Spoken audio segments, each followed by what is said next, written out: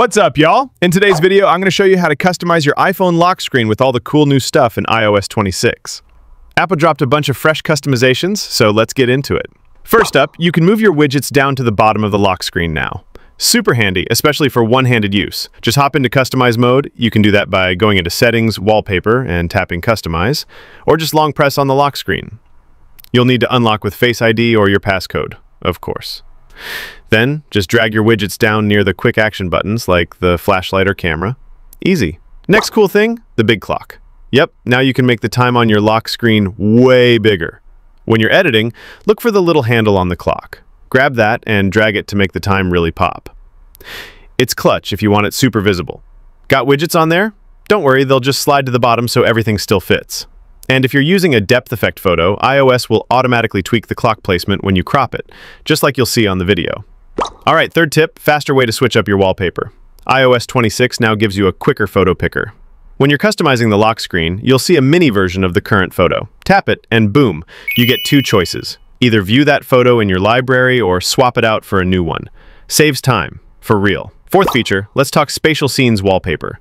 If you've got an iPhone 12 or newer, you're in luck. These wallpapers are kind of wild. They're like 3D style and they move when you tilt your phone. Look for a little cube icon on supported photos in your camera roll. It works best with pics that have people, pets, or stuff in the foreground. Tap it to turn on the effect. You can also move and zoom the photo to line things up just right, especially if you want the foreground to layer over the clock.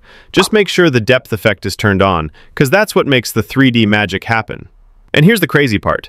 Even if your phone's not the newest, iOS 26 can use machine learning to turn regular pics into spatial scenes. Kinda nuts. Fifth thing, this one's for the music lovers. If you're using Apple Music, iOS 26 brings animated album art right to your lock screen. When a song's playing, just tap the album art and it'll expand and start moving. Not all tracks support it just yet, but Apple's adding more over time. Heads up. Spotify and YouTube Music don't support this feature though. Next up, not new, but definitely useful. You can now change or remove those quick control buttons on the bottom corners of the lock screen. Don't want the flashlight or camera?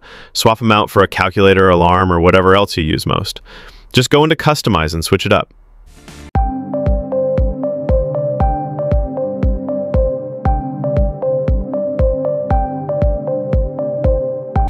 Seventh customization. Changing up the wallpaper style. Now it's even easier to swipe through styles while customizing. You've got options like natural, black and white, duotone, and color wash. Want to go custom? Just tap the color icon and pick whatever shade fits your vibe. Last tip, you can now adjust your wallpaper with pinch to crop. That means you can zoom in or out to show exactly the part of the image you want, and iOS will auto-adjust it so everything, widgets and clock, fits just right. So yeah, that's the rundown on how to give your lock screen a whole new look with iOS 26. Hope this helps you trick out your phone just the way you want it.